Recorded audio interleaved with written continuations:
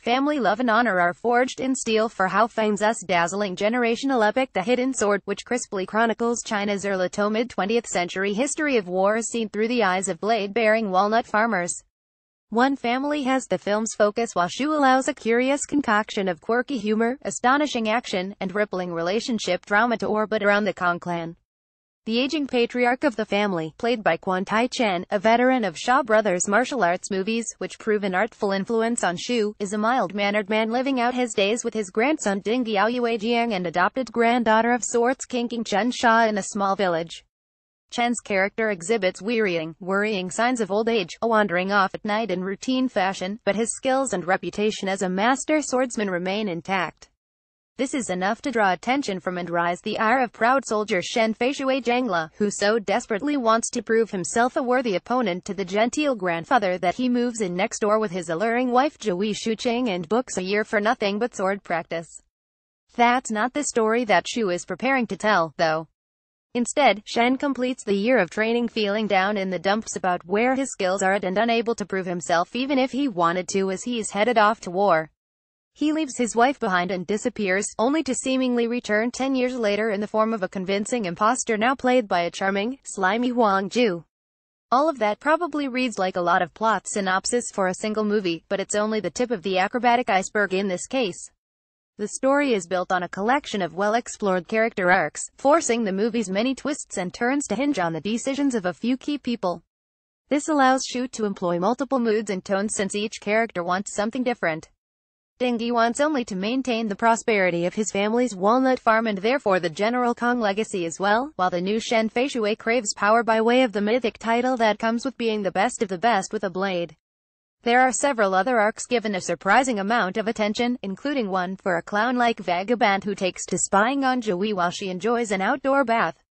If one's motivation is not honor, then it's vengeance. Yes, even the peeping Tom comic relief, a theme that plays out in many meaningful, unexpected ways. This is the beauty of The Hidden Sword, other than the literal beauty of the exquisitely shot locations and period-appropriate sets, that the story is so character-driven and that the characters themselves are so unpredictable.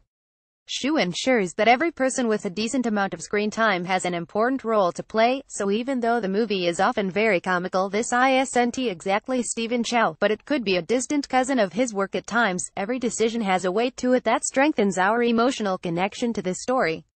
Even characters that seem to be merely added for flavor eventually reveal hidden personal plans or suffer dark fates.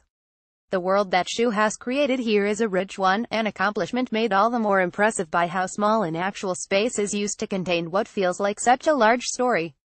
We barely and rarely ever leave the village area, confined as cool, collected Dingyi contentedly is in his budding teenager King frustratedly feels, which affords us a sense of both the comfort of home and the confusion about the outside world. Woven through this careful narrative tapestry is of course all the much ballyhooed blade-on-blade action.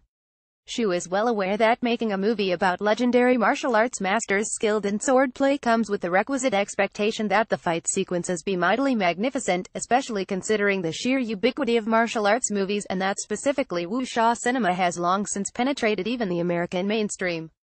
Despite the tall order, Xu and everyone from the cast and crew who contribute to the action sequences here rise generously and gleefully to the occasion.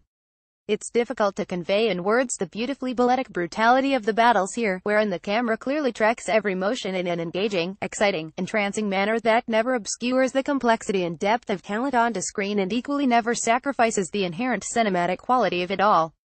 Finding that middle ground where the photography doesn't upstage the in-camera action and yet the action is captured with more than basic point-and-shoot efficiency is a particular challenge that Xu tackles terrifically.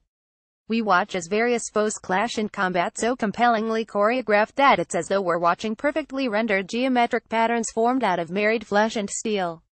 It's not just the imagery that sings, either.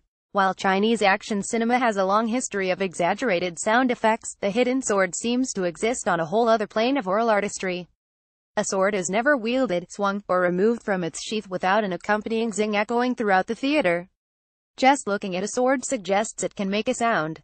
This all adds to the movie's notion that ultimate lasting power lies in one's ability to brandish a blade, and it also speaks of legacy as the prevailing theme, both for the characters on screen fighting for sword supremacy and for the movie itself that lovingly looks back on decades of Chinese martial arts cinema. Thus the hidden sword stuns as it elegantly carves out in its own unique place in a genre that slices our senses with pristine precision. Critical movie critic rating.